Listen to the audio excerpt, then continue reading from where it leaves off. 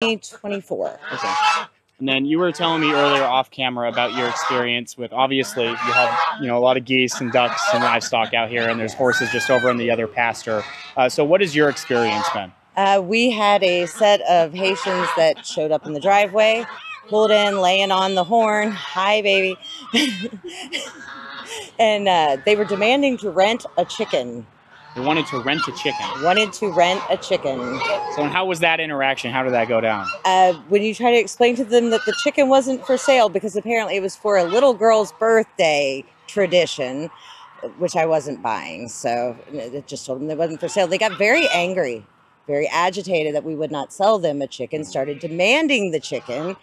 It took my husband to run them off for them to leave. Okay, and how long were they sitting out here on your property demanding that you give them a chicken? Probably about 15 to 20 minutes. And then your husband had to come out? In a thunderstorm. Yes. There's a carry-out down here, and they live up this way. So they were walking down the street, dipped under the fence, chasing my little duckies here. And I found them, yelled at them, screamed at them. They left. So they were chasing your ducks on your property? They were chasing our ducks on the property. In broad daylight? In broad daylight. And then they came back? I don't think they were after the horses, so... And then they came back, tried to rent a chicken. It was a different incident. The chicken was one incident, the ducks were another. Okay. Yeah. Have you had any other weird experiences out here? We don't shop at Walmart because they literally will shove you around, especially me. I'm not a very big woman. They like to just kind of push me around. They'll eat chips in the aisleway, sit them down, keep walking. They just don't conduct themselves in a civil manner.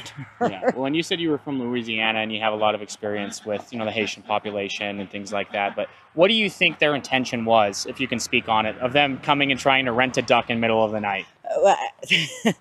I can tell you that there are some ritualistic practices that are involving poultry. It's not usually a spoken thing. It's a voodoo thing, or I'm not sure exactly what they call it down there, but they do use animals as ritual sacrifices or in different ways. So, as soon as they said it was a traditional thing, I was like, yeah, you're not getting my chicken. These are our pets. They're not farm animals. They're our pets. They're my husband's pets, and they're beloved pets. So we're not letting anybody take them, more or less someone that is going to bring it back the next day. Yeah, no.